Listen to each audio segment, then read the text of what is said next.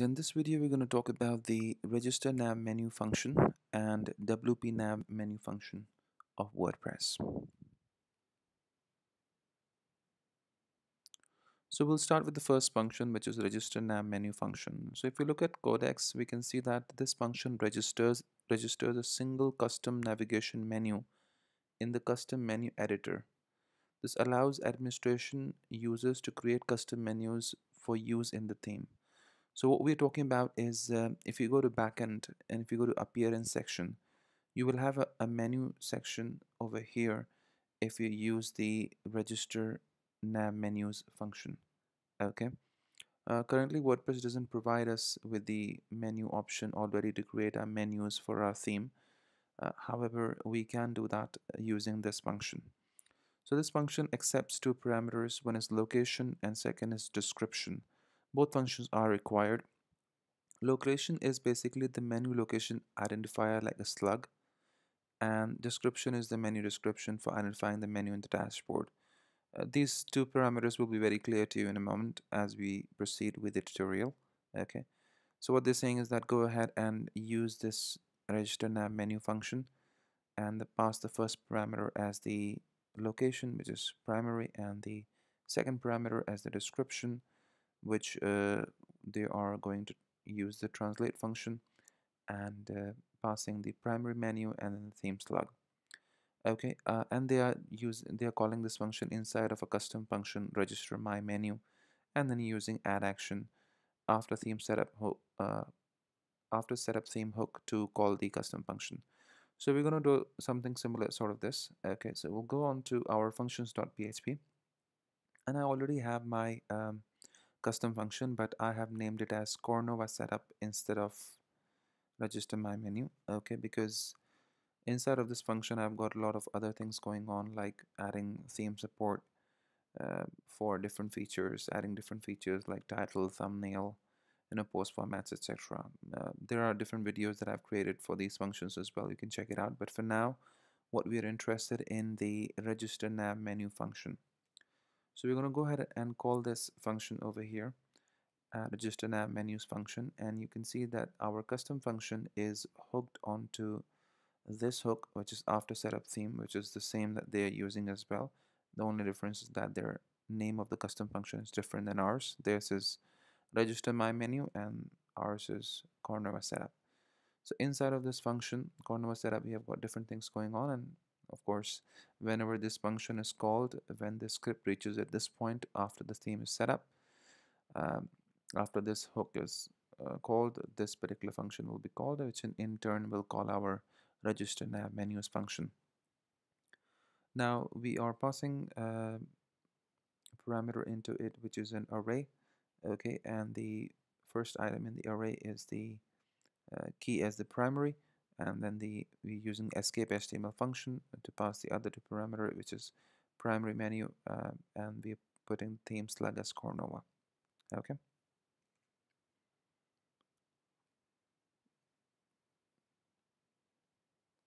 Now you must be wondering that it accepts two parameters, location and description. Then why is it that we have passed a single parameter array?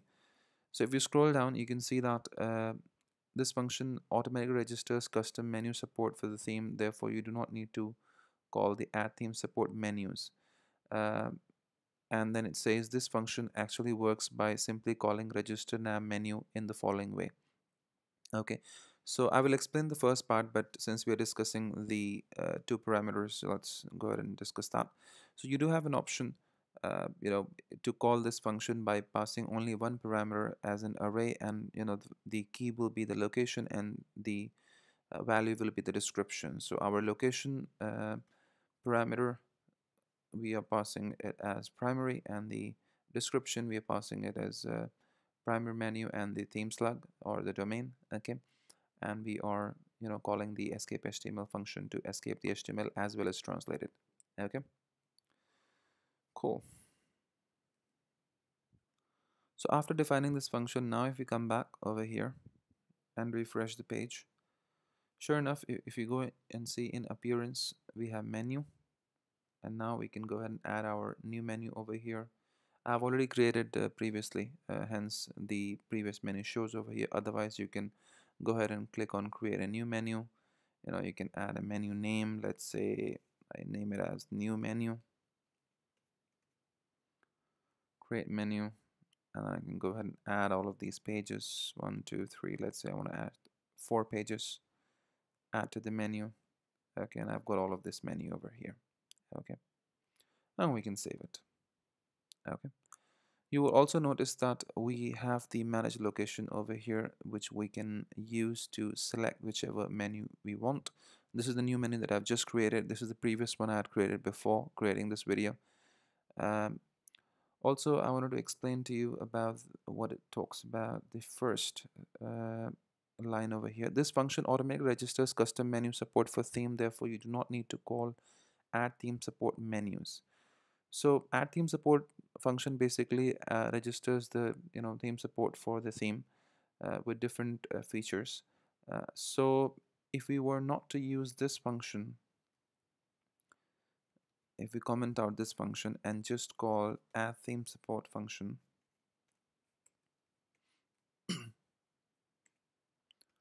and we pass the key as menus, there is a different video form, the add theme support function. You can check it out, so I'm not going to go and get into the detail of it. So if I call this function, you will notice that this is also adding the menu over here. Let's say if I comment it out, add theme support function menus is gone. Okay, however, if I go ahead and call this function add theme support and pass the parameter as menus, you will notice that we are getting the same option. So this is basically looks like doing the job of register nav menus. Okay, it is doing that. The only difference is that you will not have the option over here to register or edit the menus. Basically, you had some option, a tab like register, sorry, manage menus. I think there was some tab like this over here. So if I'm going to use this function add theme support menus, it is going to give me an option to create and edit the menus over here. But I'll have to, if I had to manage the menu, I'll have to click on the manage with live preview and go on to the menu and select the menus over here. Okay, however, if I were to use the register nav menu function instead of using the add theme support function, then if you just notice over here what happens. If I refresh the page, I'll have the manage locations right here, and I can go ahead and just select whichever menu I want and save the changes. So that's the difference. Okay, so that's what Codex is saying. It's saying that this functionality automatically registered custom menu support for the theme. Therefore, you do not need to call the add theme support menus. Okay, so you don't have to use this function if you're using this function, register nav menus. Okay, you can do that. You can achieve that by using either of these functions. The only difference that you won't get the manage manage locations option tab over here if you use the add theme support function. Okay, now I don't want to make this video too long, so I'll just get on to how do we get this on the front end. Okay, so as you can see that we have got all the options over here for the menu structure to create that, to select whichever menu we want, but we don't yet have that on the front end. So how do we get it on the front end? That is where our second function will do the job. So this function is basically for our front end. This displays the navigation menu that you have set up in the menu section. Okay, so these functions go hand in hand. The register nav menu registers the menu, okay, and the WP nav menu displays the menu in the front end. So one is for backend and another one is for front end. Okay, if you're not going to declare both functions, then it's going to create problem and it won't work. So you have to ensure that both of these functions are called. You need to call the register nav menu function inside of the functions.php and inside of your custom function, and then use the add action after theme setup hook to call after setup theme hook to call the custom function where you have defined this register nav menu. Okay, so let's go on to our header.php because I want to go ahead and display my navigation menu inside of my header, so which is inside of the body tag. because I'm into my header.php of my theme, and over here I'm going to define the WP nav menu function. That's what we're looking for. And what does it accept? It accepts the arguments as an array. Okay, and we have got different parameters we can pass. Okay, for example, container. If you pass whether to wrap the UL and what to wrap with it, default is div. So I'm just going to show you what all options I have taken. I have not taken all the options from here. You can choose depending on what you want to show. However, I have only chosen these options. The first parameter is the theme location. So theme location, let's see, what does it do? Theme location to be used must be registered with register nav menu in order to be selectable by user. So what this is saying is that this theme location should be the same name which was under the location parameter while defining the register nav menus in your functions.php. So let's go back and check.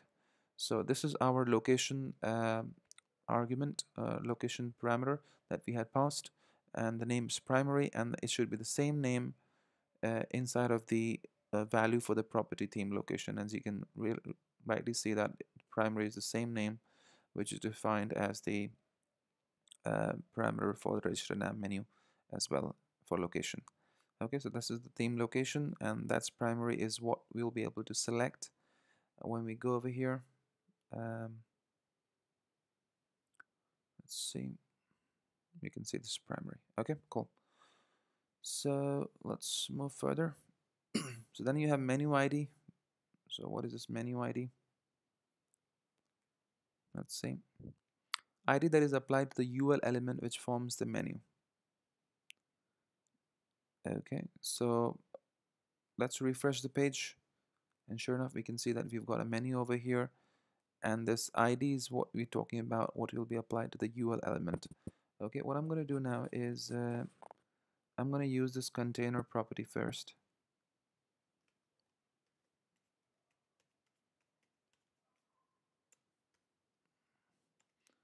And I'm going to give it a value of, let's see, moment,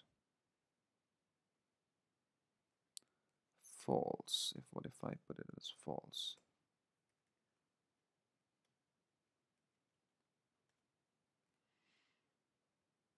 So notice right now you have a div wrapped inside of the menu, right? So if you don't pass anything in the container, default is div. But if you do, let's say pass false, let's see what happens. Not false actually. One moment. So it's not actually false. It's giving an option that whether to wrap UL and what to wrap with it. So inside out of what to wrap the menu. Okay. So I'm passing container as UL. So wrap it with the UL. So if you check now, it is wrapped with the UL. If you don't pass anything in container, if you just comment it out, notice what happens over here. So instead of being wrapped inside of just UL, you will have a div inside of that. Okay, so let's see. You can see there is a div now. Okay, and the class and the ID, which is primary menu and primary menu, these classes and ID which is coming from the menu ID and menu class has been applied to the div instead of the UL. But if I go ahead and define the container as UL,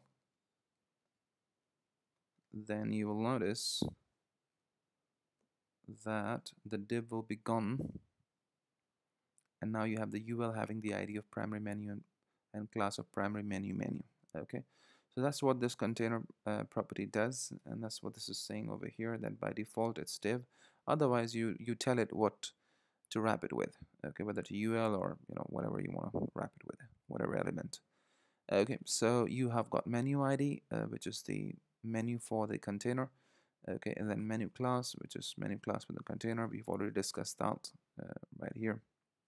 Primary menu and primary menu. Okay, and then depth, how much depth should be, so 3, let's say. Okay, and then this all li element is generated inside of it. You have the a element, and there's the link that takes you to that particular page. Okay, so all of this is coming from the WP nav menu function. Okay, and you can check out other parameters as well, and select which you want to use for your theme. Okay, and over here you can select whichever menu you want. So currently I'm selected primary. If you want to select new menu, save the changes, go back, refresh the page, and sure enough you are getting the new menu. And in new menu, if you remember, we only had these 4 sections, which is these 4 pages, and that's what is being displayed over here. If I change the hierarchy, just put it like this, save it, you can see that this is shifted here, right? We've got the hierarchy, and you can also select the display location of primary menu over here. Okay, so all of these things can be done. You can manage the location, whichever menu you want to select. If it's primary, it will change over here as well. Okay, cool. That's pretty much it. I'm sorry the video became too long. Just wanted to explain in detail about how it works, and I hope it is very clear to you that the the digital nav menus is responsible for giving you creating the option for menus so that you can edit it and manage it, and WP nav menu function is responsible for displaying that onto the front end of your site. Okay. Alright, if you like the video, please do subscribe to my channel, and please share my video, and I'll see you in the next video. Take care. Bye bye.